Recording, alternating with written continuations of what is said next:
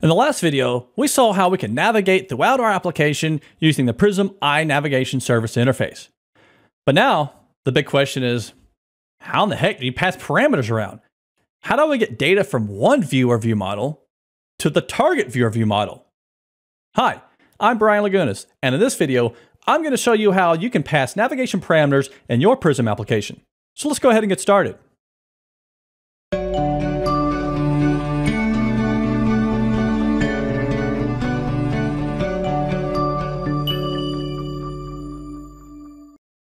This video is sponsored by Infragistics, fast and beautiful UI controls and time-saving tools for developers and UX pros. They really do provide the fastest path to amazing experiences. If you're looking for the fastest grids and charts on the market, or just looking for some new modern components to spruce up your application, look no further. Give Infragistics a try.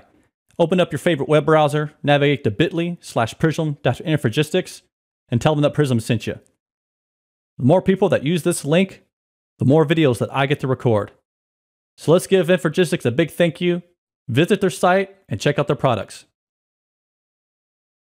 The application we're going to be working with today is a very simple Xamarin.Forms application that has two pages. It has a main page and a view A. Each of these pages look identical. They'll each have a label that binds to a title, and they'll each have a button that performs a navigation action. When the app first launches, we're going to navigate to the main page, which is wrapped in a navigation page. I actually have the app running now, so we can take a look at that. So here's the app. We're on the main page. We're going to navigate to view A. We're on view A. We can go back to main page using either the button, or we can hit the software or hardware back button. Now that we see how the app is running, let's go ahead and start passing parameters. So our goal is when we're navigating right here from the main page view model, we want to pass some parameters to the target page, which is view A. So in order to do that, we need to do 3 steps. The first step is to create the parameters. The way we do that is we'll say var p equals new navigation parameters. The navigation parameters object is essentially a dictionary, if you will, that contains a collection of key value pairs. So I can say parameters.add, we want to add the key, which we'll say is our title, and then the value, which is of type object. So this could be anything you want. In this case, it's going to be a string. We'll say hello from main page. Now to pass these parameters, we're simply going to pass the parameter object as a parameter to the NavigationAsync method call. So you can see here we have a way to pass an INavigationParameters. So we'll just pass P as that value. Now, I want to pause here for a minute. This is just one way to create the parameters. Another way to create parameters, we'll just copy and paste this just for fun. Another thing we can do is we can create them based off a string, because remember, Prism uses a URI-based navigation scheme. So I can say, ID equals 1 and name equals Brian and color equals blue.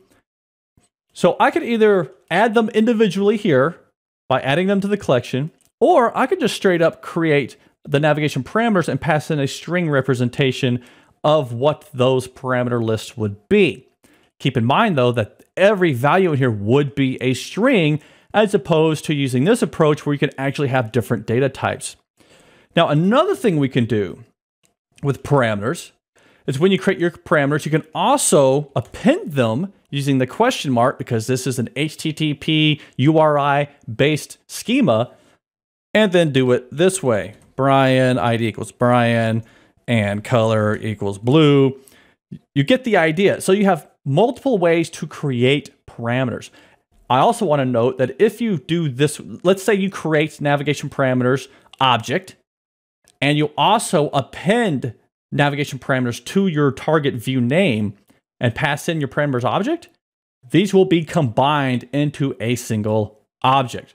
So when you do get these parameters, they'll all be in one list. Okay, so just keep that in mind. For now, we'll just stick to the basic, creating the navigation parameters object and adding the parameters to the collection and then passing them into the NavigateAsync method.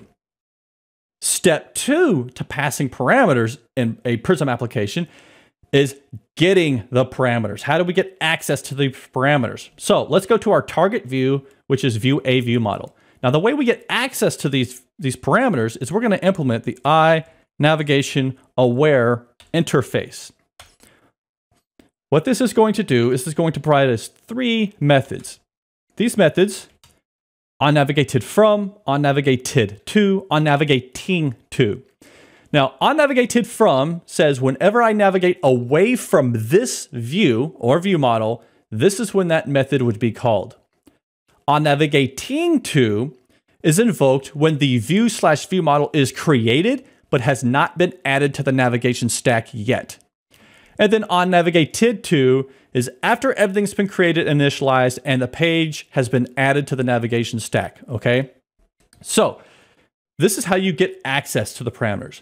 Now, step 3 to parameters in Prism navigation is to get the parameter value. The way we do that is I'm going to set the title equal to parameters.getValue string and then the key. So let's go ahead and run the application. So here's the application. We're going to navigate to view A and we see hello from main page. We can go back, and since we don't have any type of inputs changing it, it's always going to be the same value. But you can see that when we navigated from main page, we passed that string title hello from main page to our view model. We read in the value, we got the value from the parameters collection, and we set our property, which updated the binding, and poof, like magic.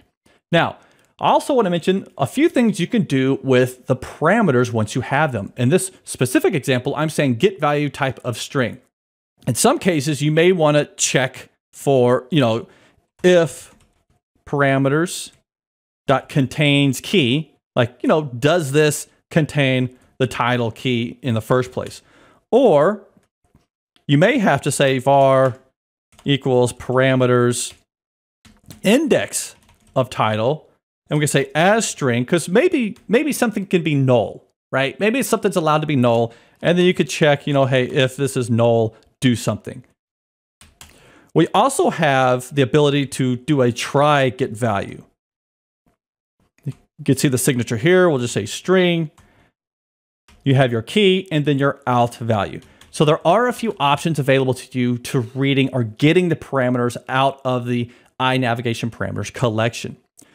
Now, one more thing I want to mention before we end this video is not only can you call the INavigationAware interface methods on the view model itself, but if we go to the view can also implement INavigationAware using Prism. We'll go ahead and implement the interface. Let's go ahead and we don't want to have any exceptions being thrown. And I'm just going to hit a breakpoint right here. So let's go ahead and run the application. Okay, the application's running. I'm going to navigate to view A, and the expectation is we're going to hit the view INavigationAware implementation as well.